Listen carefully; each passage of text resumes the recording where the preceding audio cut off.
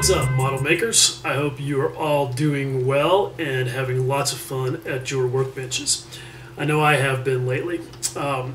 If you've been following my shenanigans, you know that I have taken on a gig as doing as a guest, at least for now anyway, reviewer for Kit Maker Network, and that I have started on the project of doing a construction review of this wonderful kit, which is the Dragon Bf-109E-4 in 1/32 scale. And just in case you missed the first episode where I did the unboxing, what I mean by a construction review is that basically the intent is to just assemble the thing. Glue it up without any paint, any finishing work whatsoever, and just really give you guys as thorough of a report as I can on how it goes together. The engineering, the fit, basically all of those things that dictate how it's going to be for you if you decide to purchase and build this kit. So that gets into a lot of detail, and this segment is going to end up being a total of about an hour long. I've already filmed all of the actual footage for assembling the cockpit, which gets us through the first 3 or 4 steps on the instruction sheet. And there's quite a lot to show you, so without any further ado on my part, let's have a look. Okay, now I believe I've collected the relevant sprues here that have all of the cockpit parts, and what I'm going to do is just go ahead and with the instructions sitting right here, just start clipping parts loose from the sprue, because I know that I'm going to just glue everything up. Now, that's not something that I normally do. I generally try to strategize the removal of parts from the sprue based on how they're going to get painted. If I know that I need to glue parts together before painting, then I go ahead and clip them off. But if they need to get painted first, then a lot of times I'll leave them on the sprue, especially if they're tiny little parts, because honestly, there is no better way to hang on to a tiny little part than with the sprue gate that you get for free. So that's kind of always my strategy. I also have this weird little quirk that I do where I like to clip off chunks of the sprue tree as I go, so that it sort of helps me stay organized. I know that I'm not going to need this section of it anytime soon, and I don't really want that in my way, so I'm clipping it off and setting it aside. I also like to clip off chunks of the sprue tree as they get emptied of their parts, because that gives me one less place to look when I'm trying to find parts. Again, it's just one of my weird little quirks that helps me stay organized.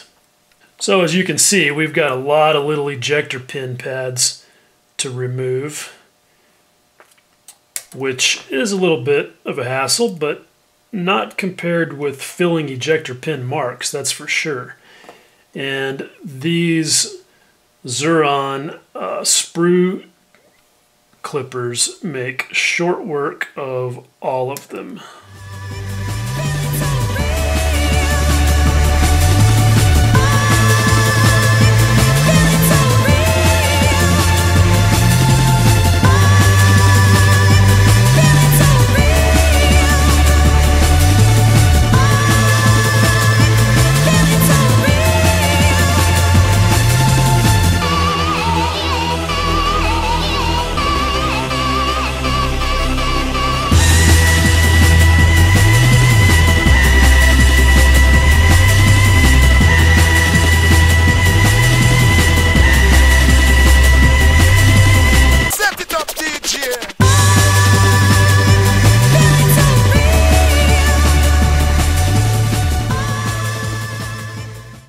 Okay, now check this out.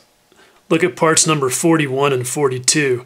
Those are tiny little T-handle, switches or valve openers that go on the instrument panel, and those are just beautifully molded little bitty parts. Hopefully we won't lose those before we need them.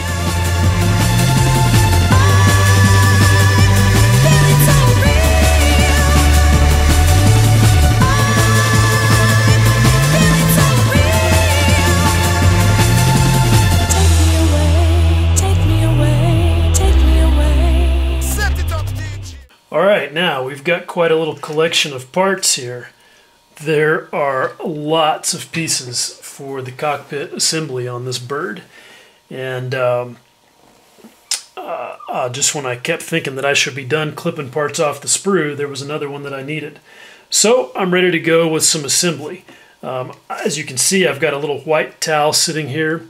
That's something that I use when I'm doing small assemblies like this because one, it makes it easier to see the parts than my filthy work surface. And two, because it's soft and kind of linty, it catches little parts when I inevitably drop them and keeps them from flying off to disappear and or get eaten by the carpet monster that we are all too familiar with. Okay, so before I do this, I just want to say that as I go through this, I don't plan to do any more body work, so to speak, filling, sanding, etc., than is necessary to make sure that the parts go together the way that they're supposed to. So I will make sure, for example, that the remnants of a sprue gate are cleaned off, flush, like that. But if I have to do any additional work to make parts fit together, I'll make note of that because that, that's something that I think should be part of a construction review. If there's a fit issue that happens because of something beyond what I consider, just sort of ordinary stuff, then you guys need to know about that.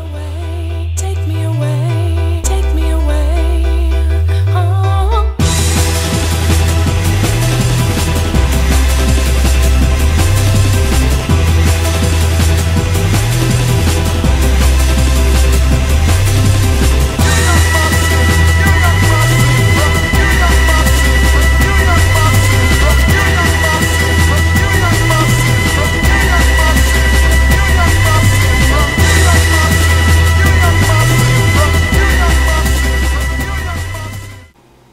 Okay, so we've already gotten into a little bit of adventure with some very tiny parts, including those little T-handles that I showed you before.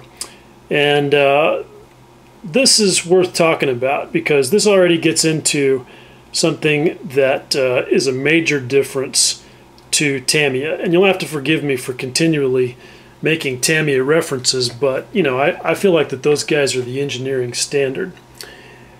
Take a look at those two little levers right there. Now, with Tamiya, I would have been able to dry fit those, and they would have gone into the exact position and orientation that they were supposed to be in before I ever touched glue to it. But they don't give you the tab and slot features on this part, on these parts that allow you to do that. So you've got a little bit of guesswork. I don't know the exact orientation of that long lever on the right hand side there, so I just kind of have to make my best guess. And it was a little bit of a challenge to get it stuck there, and it's going to be very fragile. So I'm probably going to reinforce it with a little super glue just to make sure that I don't knock it off. Now, I will say that the little knobs, the T-handles, I was pleased with them because they went right into the mating holes that they were supposed to go in. They were even a little bit loose, in fact. But there's nothing more annoying than having a tiny little part that requires work before it will assemble. So I'll take a little bit of a sloppy fit any day over one that requires me to drill out a hole, or even worse, try and make a pin into a smaller pin. So you know, a little bit of adventure to start off with the first 5 parts there, but nothing that I would call a disaster by any means.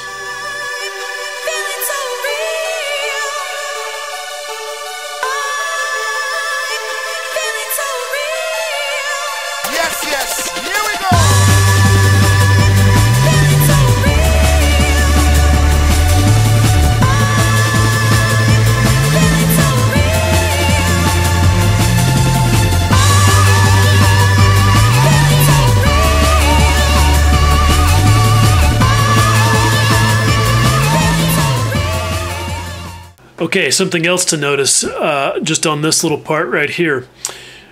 2 halves go together, should be totally bulletproof, but I noticed as I was assembling it that the tolerance was actually loose enough that it was possible to misalign these 2 parts.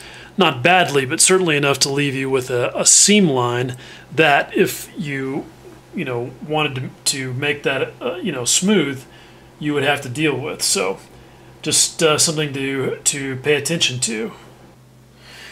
Okay, so first disaster. And this is what I mean when I say that working on a Tamiya kit is part of an engineered system. I just put this foot pedal on upside down. And the simple fact is that I did it that way because I could. I wasn't sure in looking at the instructions exactly which direction it was supposed to go, and it wasn't until I looked at a subsequent illustration that I realized I'd done it wrong. Let me show you what I mean.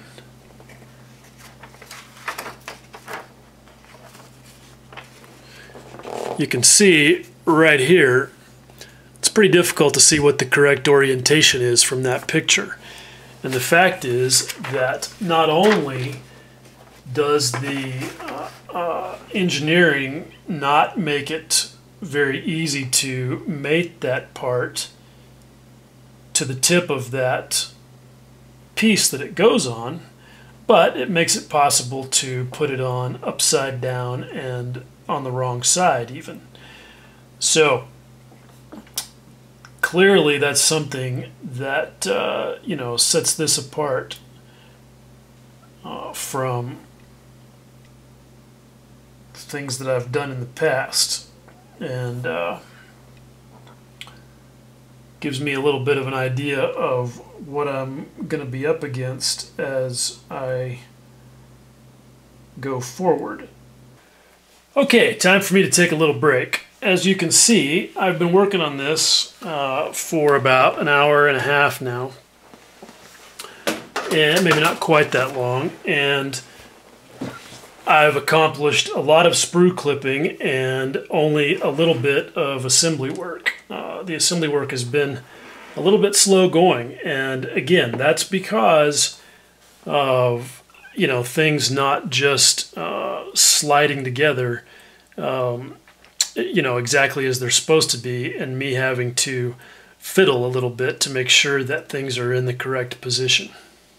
Okay, so you can see that I've done some work off camera and made some progress, which I really had to do because things were just moving too slowly to capture everything on video, even when I speeded up to 500%.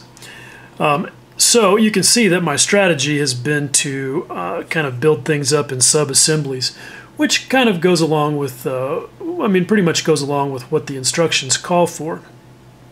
I am sticking to them as closely as possible. That's really proven to be absolutely necessary, however, for one simple reason. This plastic is clearly a bit softer than Tamiya plastic, and that's nice because it cuts and sands real easily. But what I've found is that Tamiya Extra Thin, which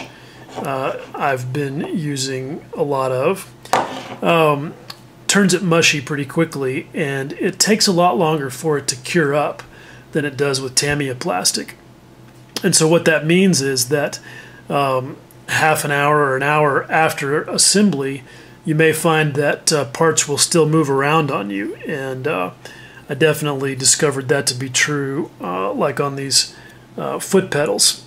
So I gave them plenty of time to cure up, and then I added a little bit of super glue to the back side of them just to make sure that they were, weren't ever going to move around on me. Okay, speaking of this particular sub-assembly right here, I definitely need to point out one thing.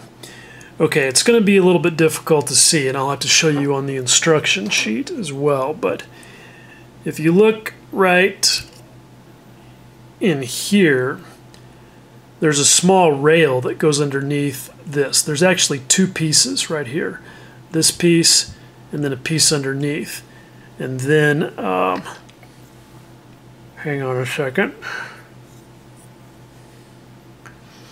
And then the same thing on this side. This lever right here is part of the same subassembly of three pieces that involves this over here and this cross member. And then this right here is a separate piece. Now, you may be able to see that this little piece here is supposed to go underneath this plate right here. And that is in fact the case on both sides. Both of those little spars have to go underneath the plate that you can see the joystick is mounted to. Now, obviously, if you do what I did and you put the base plate of the joystick onto the floor section first, you will have difficulty getting those other two little spars underneath it. And this is the section of the instruction sheet that specifically we're talking about here. Okay, you can see these parts, F20 and F8, are supposed to go underneath this subassembly of F26 and the joystick. And really they need to go underneath this little subassembly of these three parts as well. But they don't tell you that anywhere on this instruction sheet. They don't give you an order of assembly. So I was just cruising along, and I put the base plate of the joystick in, and then I started putting this subassembly together. And this is another kind of a little tidbit. If you put this whole thing together of these three parts and allow it to cure up before you assemble it to the floorboard, you may have a problem because these two pieces are not going to be perfectly lined up. So what I did is I put two of them together, let it cure up for a few minutes until it was loosely stuck together, then added those two together to the floor assembly, then brought the third piece in separately, and then that way everything all lined up. But as I said, I did all of that before I added parts F20 and F8. And I was able to get F20 and F8 installed with a little bit of finagling and a little bit of drama. I solved the problem of them not going underneath part number F26 by just clipping off the front portion, and again, because it would be underneath, you'd never know the difference. So all's well that ends well. Just, one of those things where, had the instructions provided a little bit more clarity on the order of assembly, I would have avoided that little bit of headache. So what's next is I'm going to carry on with putting all these parts together. I'm going to add the seat belts, the brass photo etch parts, to the seat before I add it to the rest of the cockpit subassembly. And hopefully those will turn out good. We'll see. I may have to anneal those brass parts to get them to form the way that I want them to, but time will tell. Another thing that I noticed, this is the underside of the fuselage, and you're going to add this entire cockpit subassembly to it. But before you do that, they want you to put one of these little scoops in this recess right here.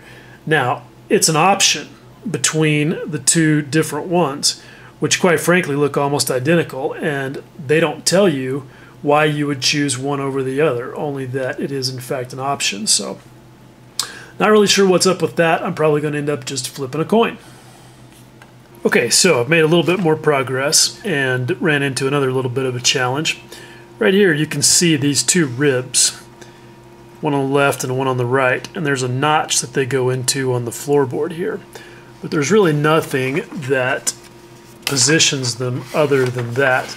Now I knew that those were going to have to mate flush against the side of the fuselage. So what I've done is I glued the bottom end of the rib, and while it was still movable, I dry fitted the right hand side of the fuselage and then just pushed that rib up against the inner wall of it and secured it with a piece of tape just to make sure it stayed flush, so that when I come back and reassemble it, that rib will be properly positioned. You should be able to see it in there right there.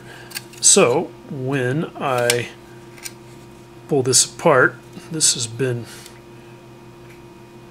curing for several hours, so that rib should be secure, and this is a pretty tight fit. Starting to come off.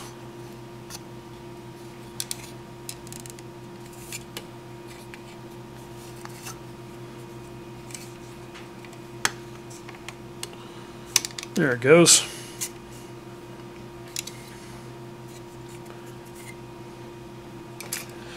Okay, so now you can see that that rib is now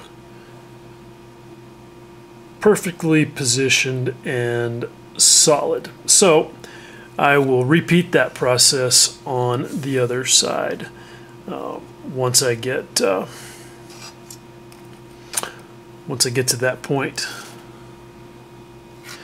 Speaking of the other side, I've got that right here, and I have assembled the various components to that portion of the fuselage, and there's something to talk about here as well. Okay, now this mechanism right here is 4 pieces, these 2 wheels and these 2 separate chains. And in the instructions, they want you to assemble all 4 of those together as a subassembly and then install to the side wall of the cockpit.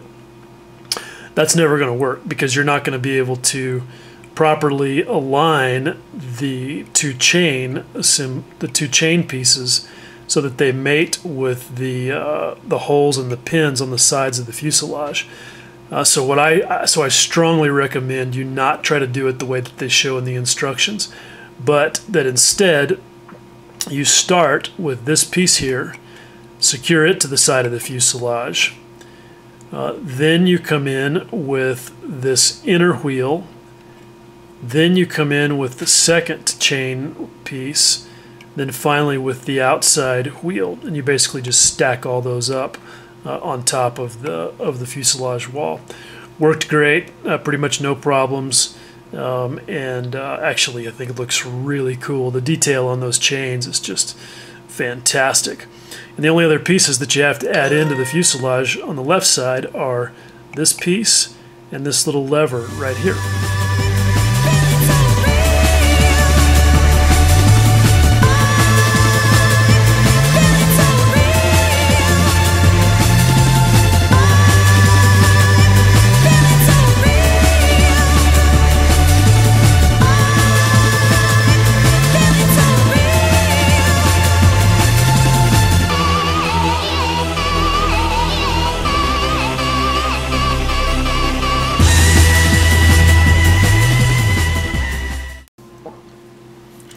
Okay, one last little bit of adventure to report on before I call it a day. If you look right here,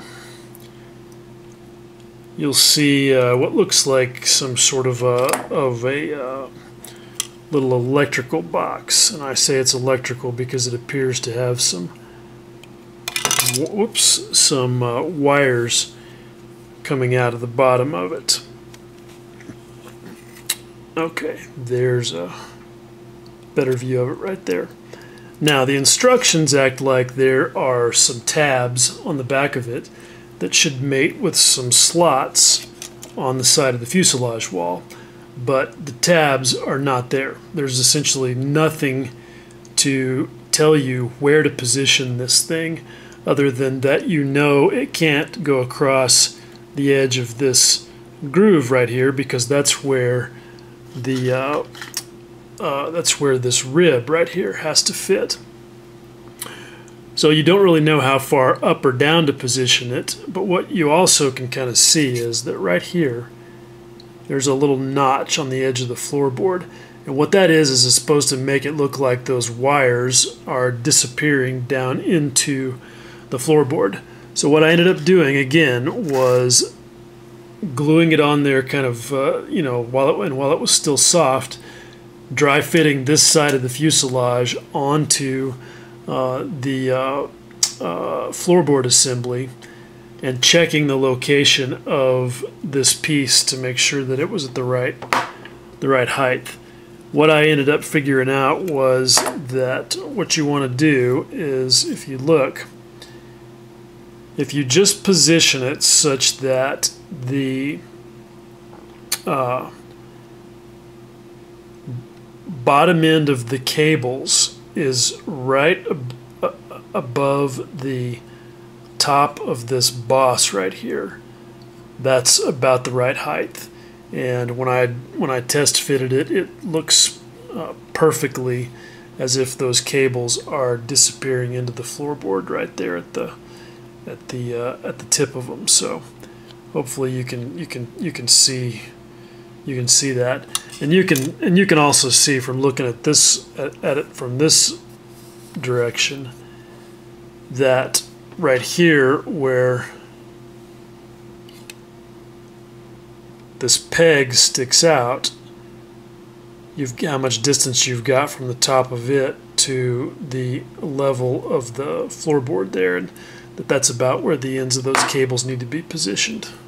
Okay, so you can see that I've made quite a bit of progress on the cockpit assembly. Enough progress that it's basically done at this point. But there are a couple of pieces of drama to report. One relatively minor, the other not so minor. Okay, so let me explain.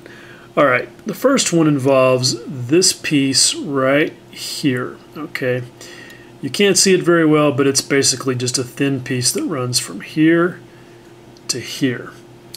And I will show you in the instructions where that's referenced, and you'll see that there's not much there either. Okay, right here, part number F44, and we are left to assume that the fact that F43 is in parentheses is some sort of code for something. I assumed that it meant, you know, one on the left, one on the right, because there were in fact two of the parts, and they looked, as far as I could tell, pretty much identical.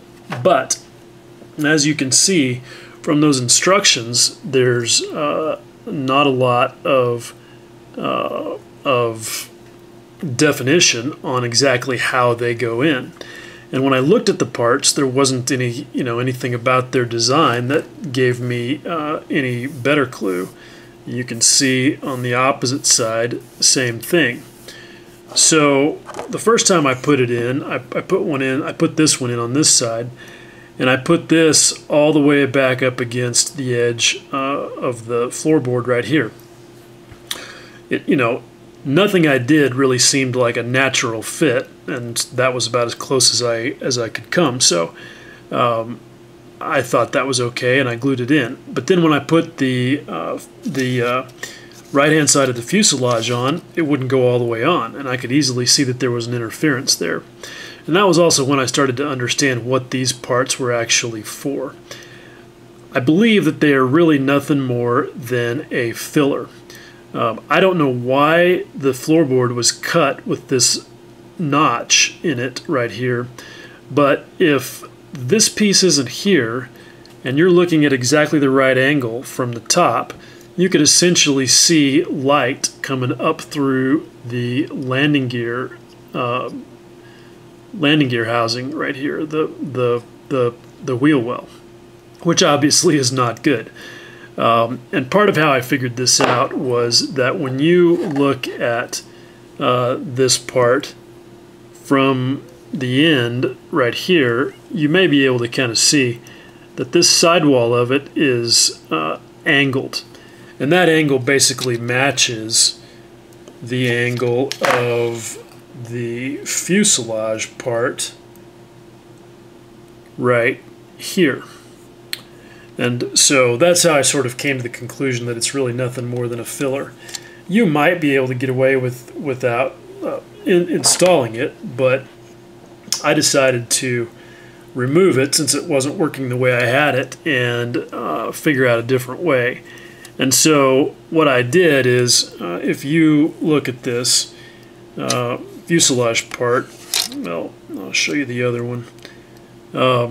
You can see that right here on this boss that plugs into the side of the cockpit subassembly, that there's a rib up there at the top of it.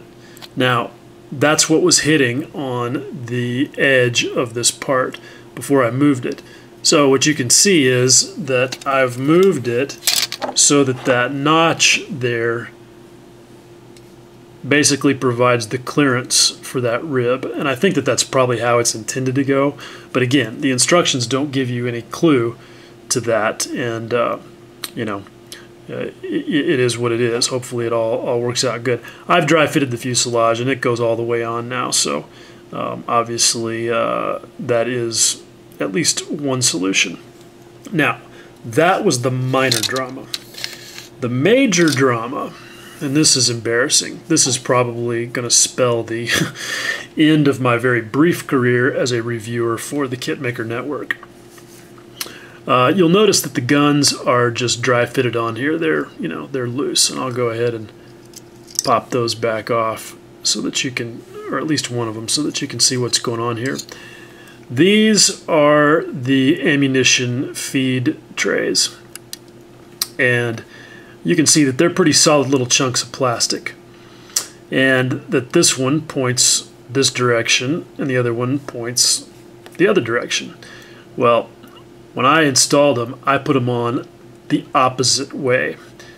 This one was pointing over here and this one was pointing over here. And I didn't realize that was wrong until I went to install the guns, and I was like, how the heck are these guns supposed to fit in here? Because there was absolutely no way that that was going to happen. And when I looked, then I took another look at the instructions and realized that I had in fact transposed these parts. And that's 100% on me. I screwed up. But I want to make the point that the kit made it possible for me to do that. These parts could go on either way, and it didn't immediately look wrong to me, and I went on about my business. And, you know, I don't want to sound like a whiner, but look, good mechanical design dictates that parts in an assembly cannot be put on in multiple ways.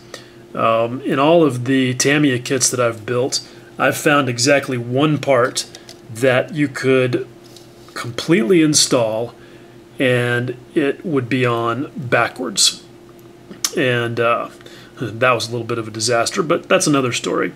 I mean, look, I have rebuilt tons of motorcycle engines in my time, and I can tell you that in all of the parts of a motorcycle engine, none of them will go on backwards.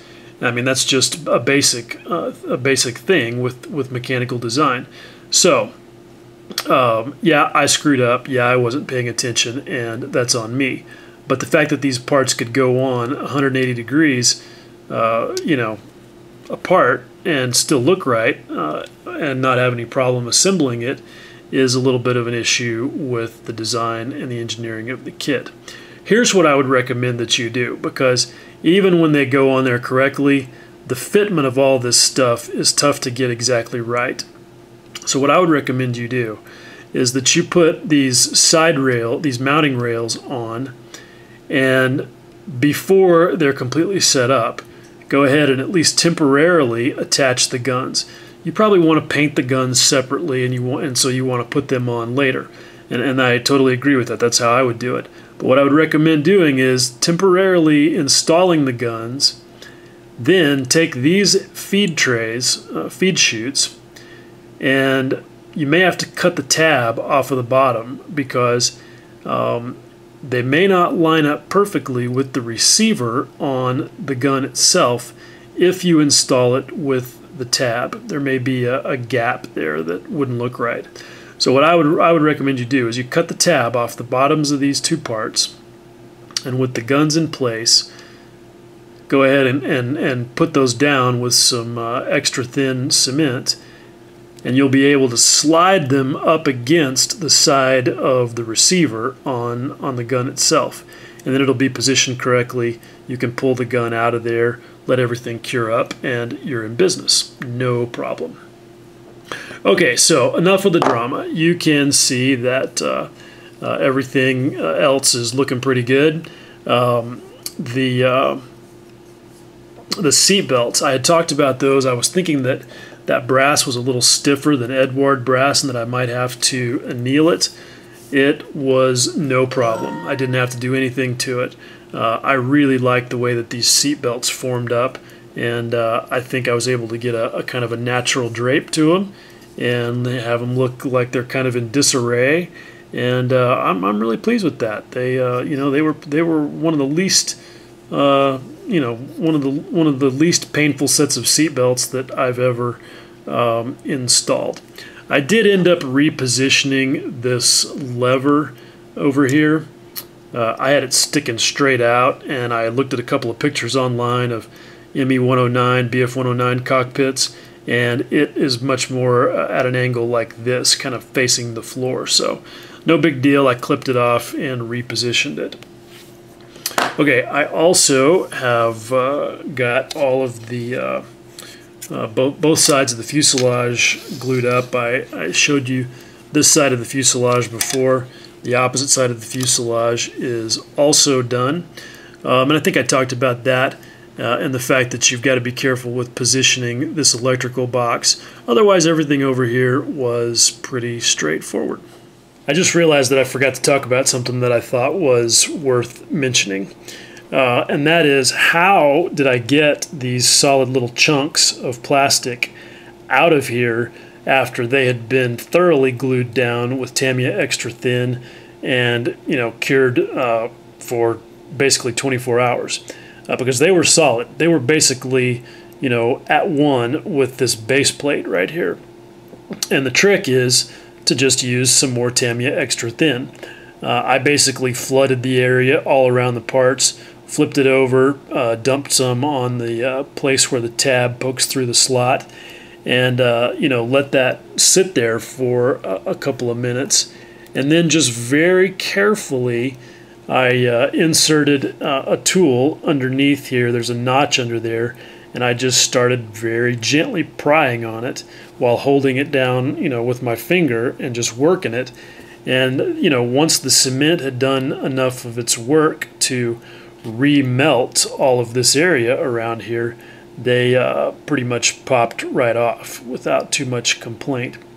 Now obviously that whole business has left me with a very ugly situation here, of goopy melted plastic and some other problems there. So if I were going to paint all this up, I'd obviously have to deal with that, and clean all that up. With the guns installed, it doesn't show too badly. So anyway, that is how I got myself out of that particular bit of drama. All right, so there you go. Here is where we are at this point with this little ME-109 project, and I have to say overall it's going pretty well so far. I'm extremely impressed with the quality of the parts, with the detail. The detail's fantastic. Overall, I like the way that the build is going together. It's definitely different from some things that I'm used to. I know I say it over and over again, but I use Tamiya as the benchmark for fit and engineering. They've earned that spot, and that's all there is to it. So I hope that doesn't offend anybody that I do that, but I feel like it's important to give you guys a frame of reference and some comparison of what this is like. I have to say that with nearly 70 pieces, including the photo etch, that this cockpit assembly really is a pretty impressive bit of model kit engineering, because look, that's a lot of stuff that has to fit together and fit together reasonably well. Would I have done some things differently? Yeah, I would have. But they didn't do anything here that prevents you from getting a good result. I did not have to make any adjustments to anything in order to get stuff to go together. By that I mean, I didn't have to open up any holes. I didn't have to do any cutting or filing or sanding or anything like that to get the parts to go together. I did have a little bit of drama, as you saw, with a couple of parts that were difficult to know how to position correctly. But again, that was relatively straightforward to resolve. So how would I rate this kit so far? I told somebody the other day that I would rate this kit as difficult. Now, let me explain exactly what I mean. It's not difficult in the way, for example, that the Revell Germany Piper 132nd Super Cub is. That kit is difficult because literally almost every single part in there is wrong in some way, and it fought me every step of the way. I had to make a lot of adjustments in order to get that thing built. There are a number of things that could have been molded as separate details that were not, so that makes the painting difficult. That is one brand of difficult.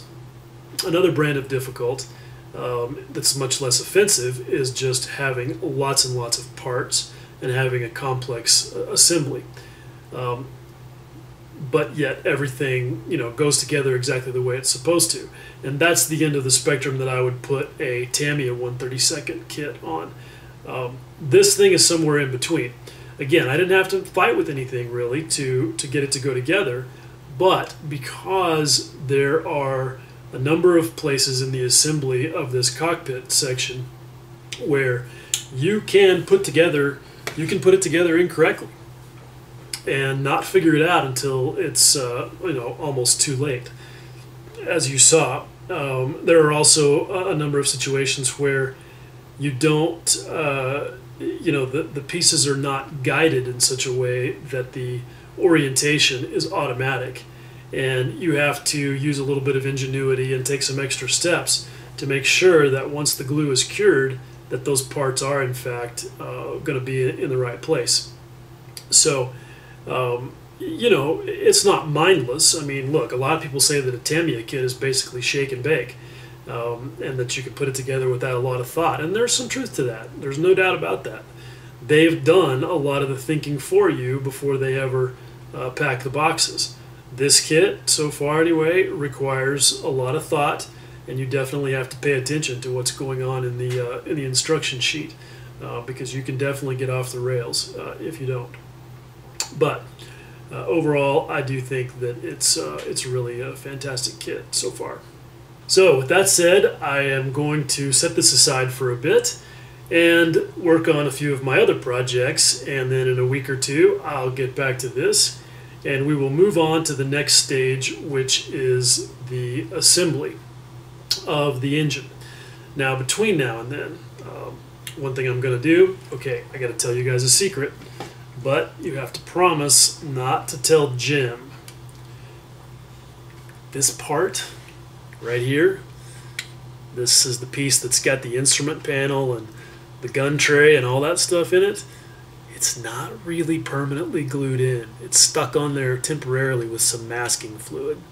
Because, yes, I've given in. I am going to paint the cockpit. I just can't do it.